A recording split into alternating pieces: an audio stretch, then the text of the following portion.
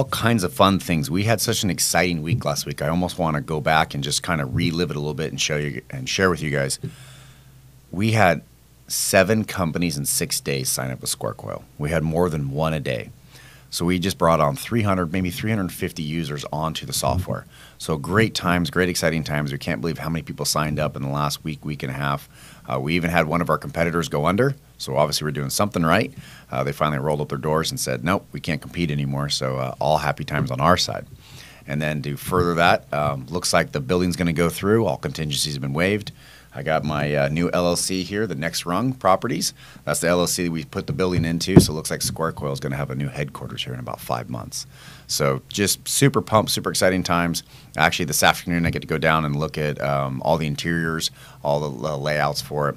Working with David over there at Think Office Interiors. He's down here in San Diego. He'll be designing the whole interior, the whole layout, all of that. So just a lot of fun stuff. We get to play all the toys. All the stressfulness is kind of gone. If we're going to get the building, we're not going to accept it. All the stress that comes with buying a building, that's pretty much gone. So now it's fun times.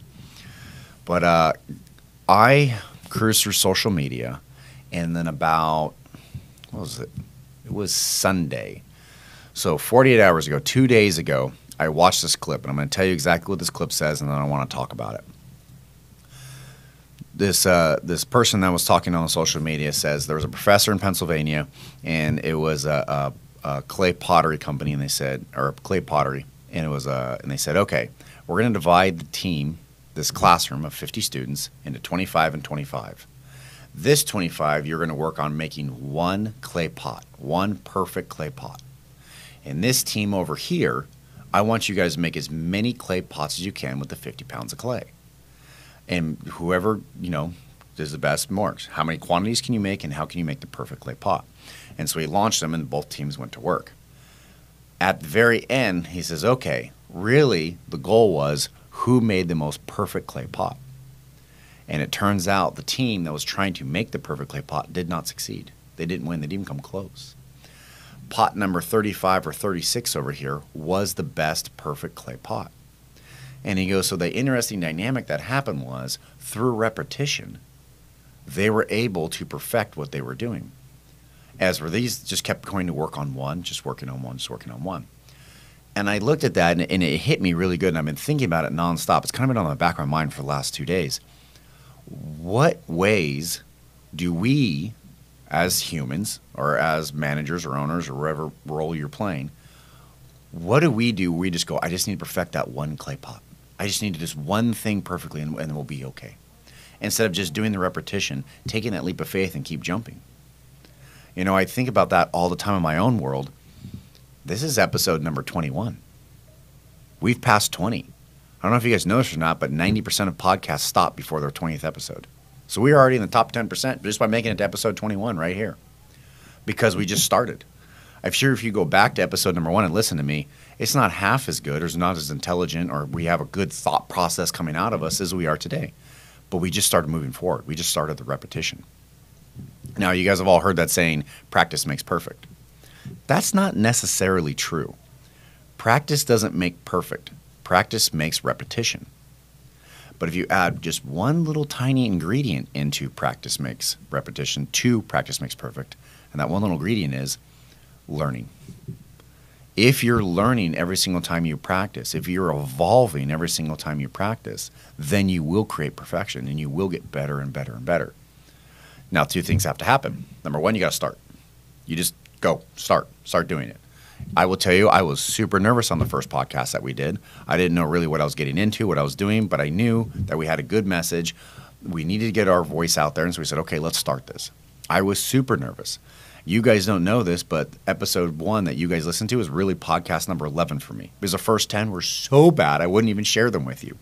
But that's the truth. But we started. We just started moving forward. So I have a new saying, and you evolve through repetition. And that's really what that guy on the social media was trying to say with the clay pots. If you just start going and start moving forward, you're going to find new and exciting ways to do it. You're going to evolve, and you're going to evolve through repetition. So I started thinking about that in all of my different daily lives.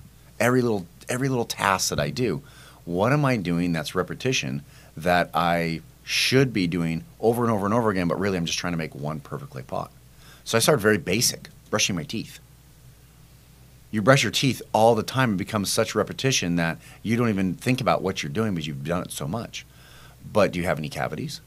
If you don't have any cavities, you're doing it correctly. If you have cavities, well, you need to evolve a little bit and get better. So then after that, I said, okay, now I'm taking a shower.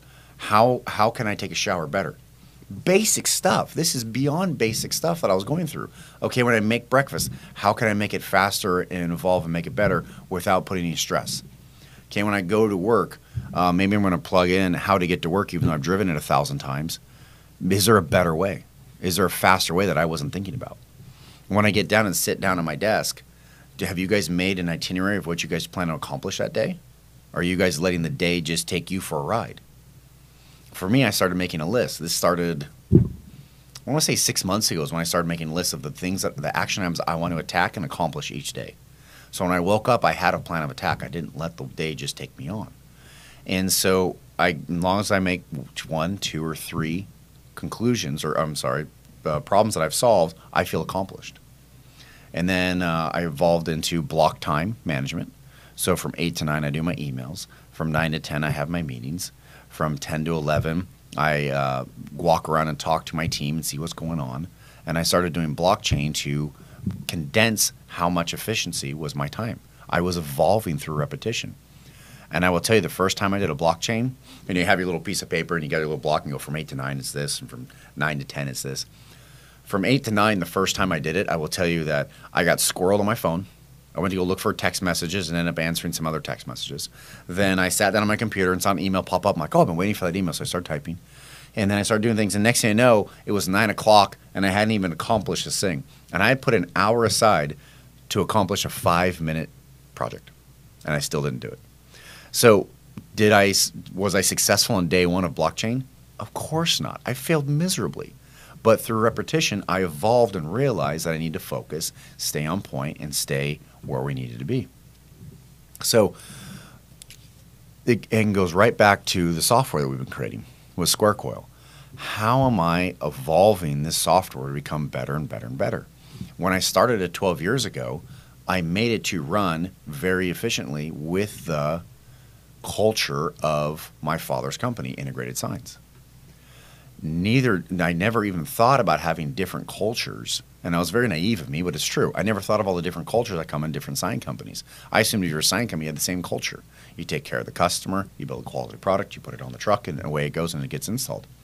Never did I think that the sales guys would also be the project managers and the estimators. Never did I think that the installers would be in charge of the surveys and getting it back to the design team.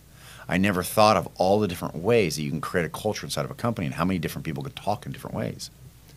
So as we launched the software out to everybody, they go, well, this doesn't work for me because of X, Y, Z. I had 2 choices. I can say, oh, this is the best of what it is and move on. Or I can say, oh, my software needs to evolve. I need to change it. And the more companies that I bring on board, the more repetition I have, the more we can find a perfect culture that's going to flow through and be the most efficient.